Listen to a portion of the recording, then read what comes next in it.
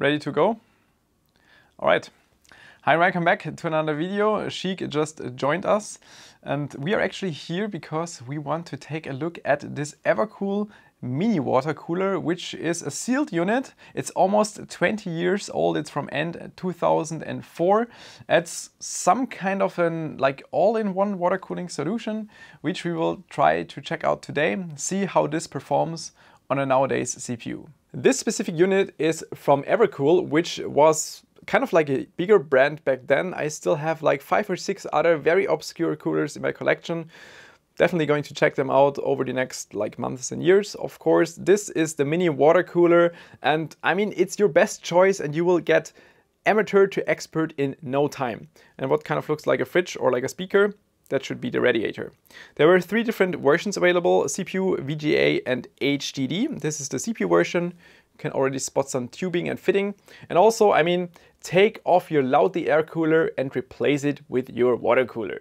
Checking out the features on the back side, we can see that it's advertising silent operation, where we have to keep in mind that probably like 2004, silent meant something different than today. And also they're advertising a water level alarm and also pump alarm. So they should have some kind of sensors in there or something.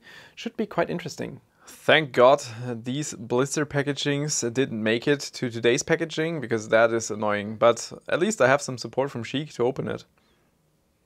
The packaging design from back then is also an interesting story. Continuing with the unboxing, we can find this tubing also already equipped with some, I wouldn't call it fittings, but it's like half a fitting. And I mean, with this you can see that back then, like almost 20 years ago, it was far away from what we see today with all the G14 thread connections you have on most of the water blocks. Like on here, it's not even an inner thread, it's like an outer thread, so it's completely different. But that should probably work. And yeah, I mean, here we have the CPU block. As you can see, it's a very shiny, nice, high quality looking surface. Hey there. Interesting, interesting. With the protective film removed, it's still a pretty nice, shiny surface, considering that this is 20 years old. We have some screws, which means that we can also go ahead and open this in a second. We can see a bit of corrosion on the outer areas where the foil was not sitting firmly on the surface. Also, if we check reflections, it's always a nice way to do that. You can see that the outer areas, even though it's a very shiny surface, you can see that it's not entirely straight, which should still be okay, I guess. But let's open this. Removed the screw. Yeah, I removed the screws. That's not what I expected. I kind of thought, I mean, this is just a cover. I kind of thought that we can maybe look at the structure. Well, maybe not. I asked for further assistance to analyze this block. As you can see, this is not what I expected. I thought you could maybe take it apart, but it seems to be at least 2 parts of copper, maybe 3. And then it's sealed with some sort of epoxy stuff. At least it's pretty hard, and it seems like we cannot open this without killing it. Nein. Obviously the old cooler is not compatible to AM5. That's why we are quickly milling our own custom bracket to make the cooler compatible. That should work fine, I guess. Now we should have our block ready for AM5 mounting, because if we check other box contents, it's just a big amount of mounting materials for different sockets, I don't know, Pentium 4 and stuff. I'm not sure what this is. But there's also other stuff included, like this anti-freeze water. It reads that you should mix this in 3.5:1 ratio, and apparently it's also anti-corrosion stuff. And considering that this has been in there for 20 years, looks still pretty good. So these are some locking rings, I think they're called, like security rings. You put on these fittings to secure the tubing, and this tiny plier is to open and close them. But now we have to check out this thing, which just looks like a tiny fridge. I mean, it's somewhat comparable because at least it's a radiator for cooling, but very interesting design, I guess. Below this mesh, we would find an 80mm fan. According to the manual, this should be to set the fan speed. I guess it's going to be very simple, maybe switch from like 7 to 12 volts, something like that. 4-pin Molex for power supply. Here we can add our fittings, like for tubing. And I mean, this is not only a radiator, but it's also including the pump and also reservoir at the same time. That's why we also have this like filling port on top.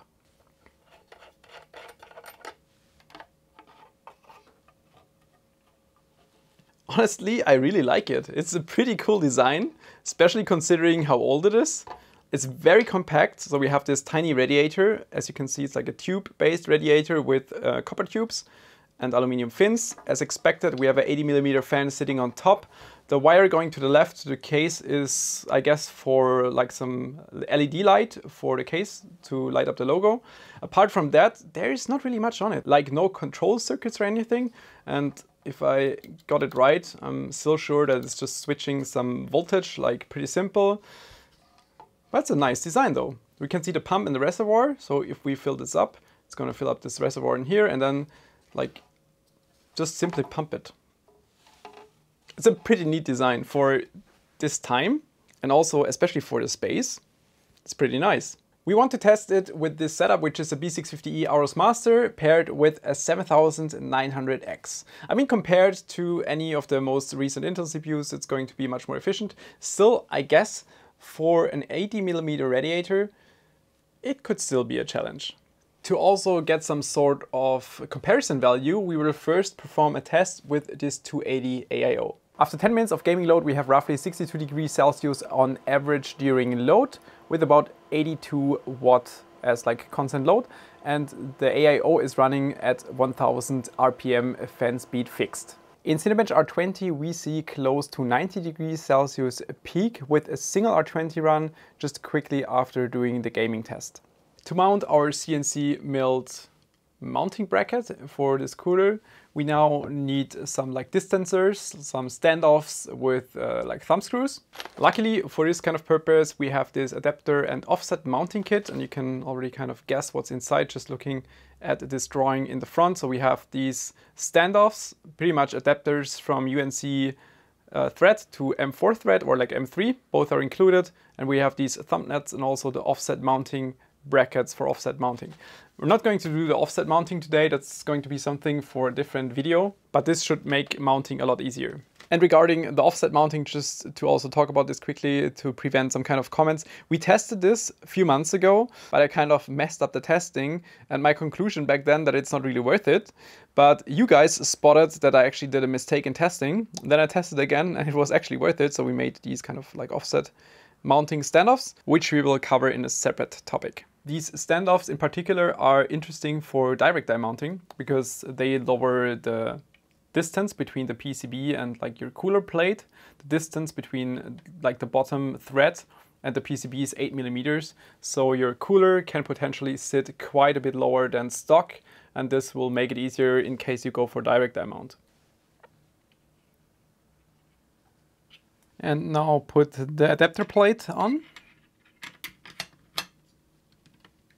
This looks quite decent. Now I have to attach the tubing and then time to fill up the AIO, if you can call it AIO. Finished with the tubing, also connected the 4-pin Molex to the front. Now I just have to put water inside. It's probably going to be exciting because it's a pretty small diameter. Perfect. The detail they put into the manual is actually outstanding. So a lot of different mounting mechanisms for all sorts of variation, cutting the tubing and actually everything, and like mounting inside the case. Nothing about filling. Perfect. I guess this will take a while.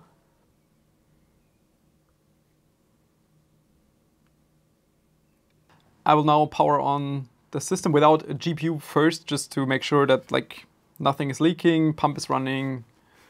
Let's see. Evercool, please tell me what's wrong. I mean, this manual is great. It's telling me a lot of things I don't need, and all the things I need are not in there. But yeah, I'm not sure why Evercool like continues to scream at me, but I mean, if we look at the description, it tells us that it has some sort of alarm for either the pump not running or for a low amount of water. But we can see that the pump is working and the water is filled until like the max, like all the way to the limit. Well, we lost some due to like some air being stuck in the like last tube, but now, as you can see, this is like filled all the way to the top. Maybe this can fix it. Test number 2.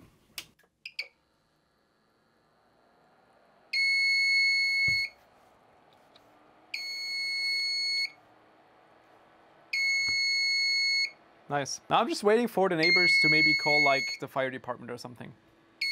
Seems like the only way to maybe fix this is open it and check the internals again, which means that I will have to drain the loop, especially because I have to remove the entire fittings. I disassembled everything, checked the PCB and the IC on there, because on the front side there's basically nothing, but on here we have a small circuit with LM399, which is like a comparator, and I think it's like dual input. It's comparing the sensor for filling and also the sensor of the pump, which is probably just some RPM signal, to some set like comparison value, and something seems to be off there.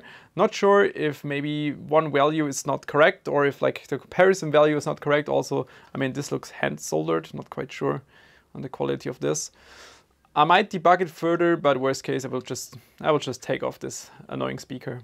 I at least did some sort of debugging, checked the fan speed signal is there, pump speed signal is there, and the sensor is outputting, like the water level sensor is outputting 10 volt. Not sure if that's supposed to be that way or if it's supposed to be lower, but also unplugging this one did not help. So I decided to just simply like solder off the speaker, and now we will check again. Second attempt, now like filled everything connected again. Let's retry. With this, we can control the fan speed. With orange, it's like set to high. And you can also see that there is definitely some flow going on. That should be fine. This looks also good, like nothing is leaking, so I can now continue testing. It's a bit worse than I expected, but I mean, it's also quite a bit lower surface area than previously. It's also running at the lower fan speed setting, and we see about 14 to 15 Kelvin higher temperatures than before. It's the same setting, same game, same roughly CPU package power. I mean, it's doable, it would run, but it's quite a bit worse. Obviously, the surface area is so much smaller, but let's add turbo mode and wait another 10 minutes. I guess it's not worth even finishing the 10 minutes because it's like best case 2 Kelvin less than before, but it's like a lot louder, but temperature does not really improve. Now we're checking Cinebench R20 again, and already looking at the idle temperature, I have the feeling this is going to be difficult. Doesn't even seem to be that bad. It's like at least pulling 150 watt. Honestly, I thought this would be much worse because we only lost like 400 points. That is still pretty amazing. Obviously, I mean, it was starting to thermal throttle because we hit 95 degrees Celsius. You could also see that at the like power consumption, but still, we only lost 400 points. I expected this to be much worse. Cooling wise, I think if you go back to like 2004, 2005, like Pentium 4, maybe a Prescott, should have been fine cooling wise, especially at a high fan speed mode. I mean, the fan speed doesn't really do anything, but with the like power draw, also the CPUs had back then like 60 to 80 watt, probably typical also in gaming scenarios, would have been totally fine. Same as with this Ryzen 7900X. I mean, for any like daily scenario, it's not going to be great, but it would work. As long as you don't like render or anything, I guess this should be fine. I also want to point out that, I mean, we're looking at this like as an external radiator solution, but technically you could have also put this like inside your PC, because on the back there were like also like 80 by 80 millimeter like threads, so you could put it in the back side of your PC. So that's something that would have been possible, and yeah, I guess you would just use it with low fan speed mode, and then it could have been considered silent, especially if you go back to like 2004. I think we had different standards back then for like a loud PC or like a more silent PC. Yeah, I guess that was another interesting video for a very obscure cooling solution from back then. I actually have another Evercool cooling solution that's also like even more obscure than this one. I hope you check back for that. Thanks for tuning in. See you next time. Bye bye.